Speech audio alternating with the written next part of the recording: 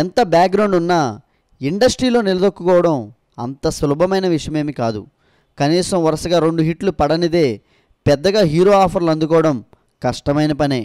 మరి అలాంటిది మొదటి సినిమానే ఫ్లాప్ అయితే పాపం అప్పుడు పరిస్థితి ఏంటి? నవీన్ చంద్ర కూడా ఇప్పుడు అదే ప్లేస్లో ఉన్నాడు. అందాల రాక్షసి సినిమా ఫ్లాప్ అయినప్పటికీ నవీన్ చంద్ర, లావణ్య త్రిపాఠి లాంటి నటులను మరియు హను రాఘవపూడి లాంటి డైరెక్టర్ను కూడా టాలీవుడ్కు పరిచయం చేసింది. కానీ అందాల రాక్షసి ఫ్లాప్ నవీన్ చంద్రకు ఒక పెద్ద లోటే చేసింది. పైగా తర్వాతి సినిమాలు లచ్చిందేవికి ఒక లెక్కుంది లాంటి సినిమాలు చేసినా ఏవీ పెద్దగా ప్రేక్షకులను ఆకట్టుకోలేకపోయాయి.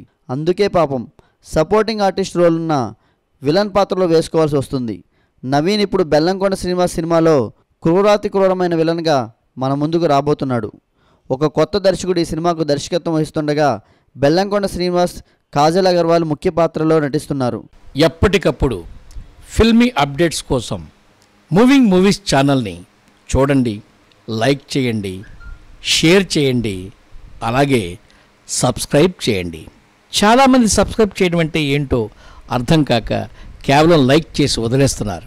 సబ్స్క్రైబ్ అనే అక్షరాల మీద క్లిక్ చేయండి, అలాగే గంట సింబల్ మీద మరో క్లిక్ చేయండి. మీరు ఆటోమేటిక్గా ఎప్పటికప్పుడు మేము పెట్టే నోటిఫికేషన్స్ని అందుకుంటారు.